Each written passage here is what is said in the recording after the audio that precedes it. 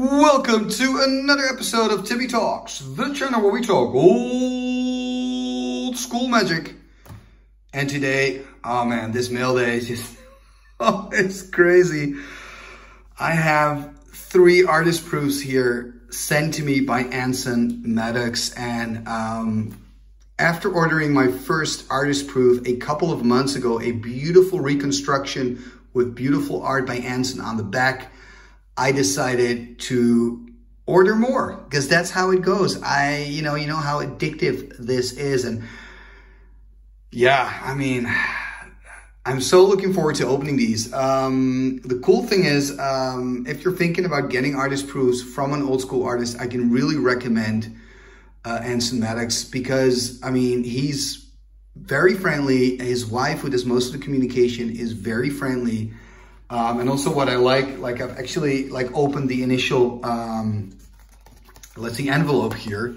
What I like is he adds little details like this, like thank you again. So he kind of knows, oh, this is somebody who's ordered again, and he takes his time to thank me for this, which I really, really appreciate, Anson, that you're doing that, because you have to imagine, you know, they gotta have lots of work, you know, so every little extra effort somebody puts in there, I really appreciate it. And also it has a nice leaflet that I got the last time that I ordered from him as well, which I kind of like Artist Proofs 101 and FAQs. And then I saw this question that I just would like to read to you. Like, what are they? What's an artist proof? One of the rarest forms of MTG collectible cards, far more rarer than even a Black Lotus from the Alpha set. They are identical to regular cards, except they are blank on the backside, right? So yeah, and here you see a piece of art that he could make for you. So you've got several choices. So I just opted for a sketch, which I think probably if you go for like a full colorful piece of art on the back, that's probably best, but also rather costly. But if you don't mind about the cost, then I would definitely recommend that option. But his sketches are also beautiful. So I'm fully confident that what I'm going to see is going to make me super happy. So in each of these, there is a card, and I'm actually organizing an Ice Age tournament in December. So I've decided to order some Ice Age artist proofs. Mainly, there's one other card in here. So 2 of them are Ice Age cards that I'm hoping to actually play in the deck that I'm going to play in this tournament. Let's have a, you know what, I'm just going to start with this one, the top one. I already kind of fiddled with it a little bit, opened it a little. But yeah, let's have a look, because I didn't look inside yet. I wanted to do that here with you on camera. So just gonna slowly pull it out. There we go. So, and we're gonna open it up. Oh, look at this. Sorry, I'm a little bit blown away. Okay, what? First things first. So we're gonna take this one out. There we go. We're gonna take this one out. So this is something he sends with all his artist proofs, which makes, of course, sense. It's a certificate of authenticity. So it gives you the number, it gives you the name of the card, Shield of the Ages. It gives you the time when the artist proof was created. It gives you the, here, the artwork dimensions, right? And it is signed by his business manager, which is his wife, I believe, and by Anson himself. So it's kind of proof that what you have is authentic. Now, Anson, I am blown away by this. I'm just gonna try to carefully take out the artist proof because I just want to really take my time to show this to all of you. I'm just blown away by this piece of art. Wow. Okay, so, ooh, it's kind of scary. I don't want to damage anything. Okay, so this is what's on the back. Oh man. So this is Shield of the Ages. I'm going to show you the front in a moment. You probably don't even know the card. It's a card that doesn't see a lot of play. Not even when Ice Age came out, it wasn't regarded a good card. But I've got my reasons to go specifically for this card. Now, first reason is I love artifacts. And here we see Shield of the Ages. Here we see the beautiful art. So the art is worth the card alone, right? What the card does, not so special. You pay 2 to prevent 1 damage to you. But what I really like about this, and I like the art, but also I like the flavor text. So the flavor text reads, this shield is a true rarity, an artifact whose purpose is obvious. Arcum Dexon Soldavi Mechanist. Now, the Soldavi Mechanist is a card that's also in the Ice Age set. I've actually got a copy here, a little bit beat up, just out of my Ice Age box. I've got like a box full of Ice Age, just old stuff. But this is Soldavi Mechanist, and what it does, 1 blue and 1 for 1/1, you can tap it, and it adds 2 colorless mana to your mana pool, and this mana may only be used to pay the activation cost of an artifact. So the cool thing is you can use this to pay for the shield. So there's so much flavor. Like, this Mechanist knows how to wield and how to use the shield. So I just think that's really, really cool. And now we're just gonna take another look at this back. It's just absolutely epic. And in the flavor text, they say it's a rare artifact because it's obvious what it does. And you may think, okay, what do they mean? Well, if you, for example, read the novel The Brothers' War, one of the main things that the novel is all about is Mishra and Urza trying to figure out what artifacts actually, what they do, what their purpose is. There are so many artifacts in actually all the Magic lore stories where it's unknown. What the artifacts do is unknown, and they go and discover what the power the artifact actually possesses. So just to have an artifact that has a clear purpose is rare on its own, you know. And I thought that was just very, very flavorful. So here we go. Wow. Oh man, I'm just gonna put it back in here. Okay, so this is the first one. We've done one. You know what? This, by the way, is the Prodigal Sorcerer at night. So the Sorcerer in the Nightclub. But sorry, Sorcerer, we're gonna put the cards here. So I'm just gonna put the Sorcerer here. And here we've got our Authenticity. And now we're gonna go for the second one. The second artist proof here. Let's go. Wow. It was really well packed, by the way, so thank you, Anson. I appreciate that. And we're going to open this up. My. Oh, crazy, crazy times. Okay, Anson Maddocks. And here we go. Oh. Okay, try to guess what card this is. Try to guess. I think this is the one that's not Ice Age, the only one that's not Ice Age. Let me get it out of the top loader and very carefully out of the sleeve. Oh, the work he's done on this. Anson, the detail, man. And I think it's actually supposed to be turned upside down, right? Yeah, it is. Look, the Anson is here. Anson 2021. It's beautiful, man. I'm over the moon. I didn't expect so much detail in your sketches, to be honest. I so appreciate this, that you took so much time to make this. Look at the detail. Absolutely stunning. So this is a card from the Fallen Empires, and it's actually quite a good card. So I'm just gonna flip it here and show you. So this is the Breeding Pit. And the Breeding Pit, man, it's actually a playable card. I think, okay, maybe people think, no, it's not. It is playable. You can do stuff. It's cool. And it's very authentic to me. Like, you used to combine this with Lord of the Pit. Breeding Pit, Lord of the Pit. But of course, in the set, Fallen Empires itself, you've got the Ebon Praetor.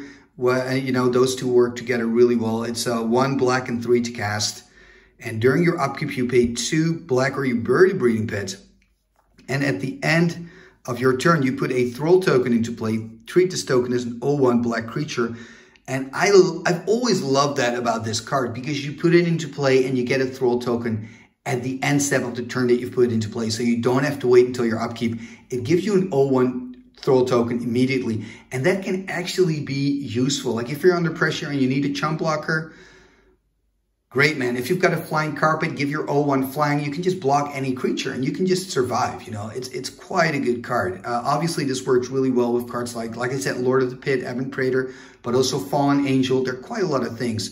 But obviously, I don't really care at this point, because I got this because of this amazing art here at the back.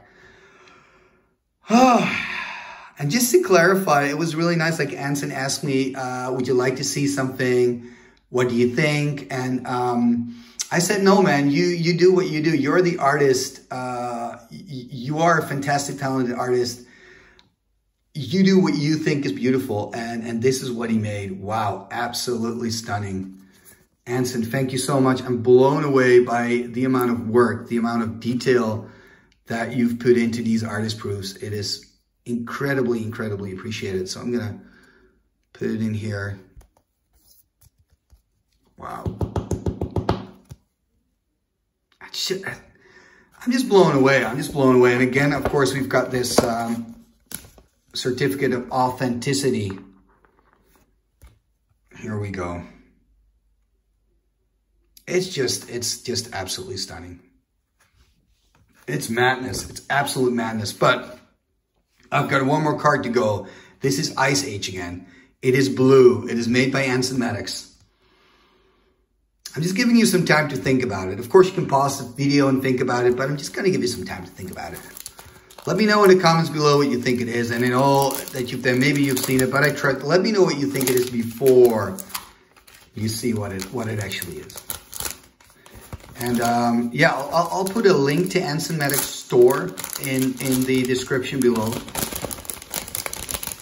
so you can find out for yourself. Like this man, great service, very friendly, and as you can see, I mean his artist proofs speak for themselves, right? I don't have to give you a sales pitch here. So there we go. Number 3. Oh, woohoo! Here we. You know what? I'm just gonna start.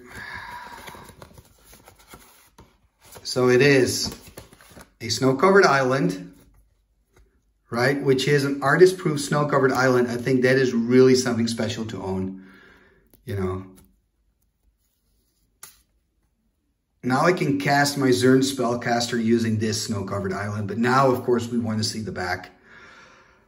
Oh, I'm a little shaky because the other ones are so incredible. I'm gonna turn it around, and there we go. Wow! Ooh, look at that! Look at that! Ah, man. It's kind of that style of Anson Maddocks, right? That I don't know how to describe it, but you can recognize this style. I mean, ever since Alanora Elves, you can recognize Anson Maddocks' style. And I have to admit something. I made an artist top 10, which is the most ridiculous thing to do because art is so subjective. And I tried to look at the 25 founding artists of Magic the Gathering, right? The people that made the game. Each and every single one of those artists deserve to be on the #1 spot in whatever top 10 you make that's related to art and Magic. And I didn't put Anson in there. I have to be honest. And now when I'm seeing more of his work, and it's crazy. But like I said, a top 10 artist, old school artist, it's ridiculous. Like, I mean, there's probably a card popping up right now. You can, if you want, you can have a look and you can so disagree with all my choices because it's so subjective.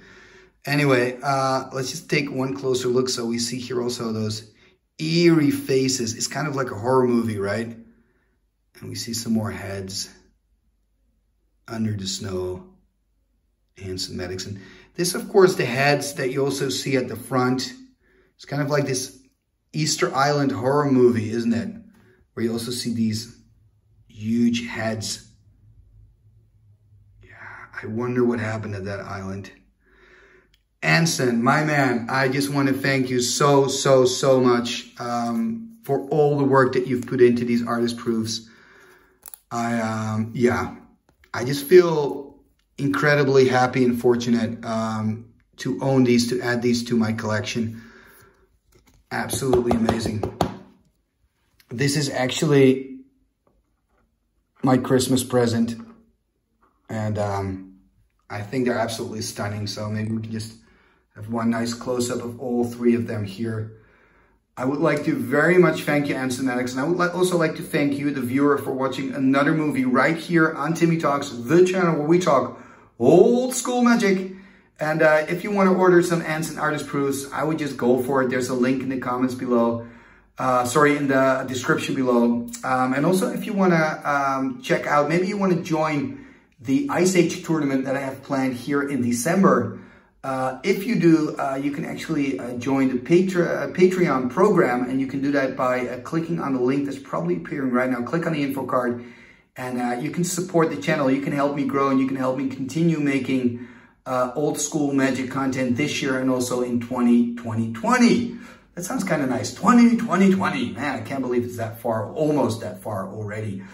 So yeah, if you want to do that, have a look. Another way that you can help, of course, is just by leaving a like. Leaving a like if you like the content, write a comment, and you can also subscribe, of course, to the channel as well. All those things really help. And without further ado, let's go to the end scroll and let's take a look at the fantastic, the amazing patrons and channel members of Timmy Talks.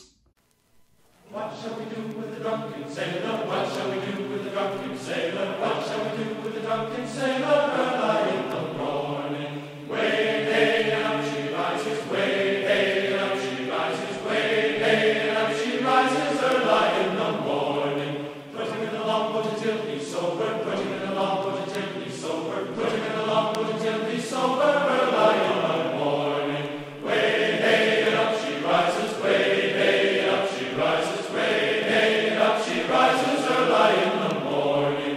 Pull out the plug and wet him all over. Pull out the plug and wet him all over. Pull out the plug and wet him all over. Early in the morning. Way hey, up she rises. Way hey, up she rises. Way hey, up she rises early in the morning. What shall we do with the drunken sailor? What shall we do with the drunken sailor? Put him in the scout to the hook, my son. Put him in the scout to the hook, my son. Put him in the scout to the hook, my son. Igitus figitus somba kazi.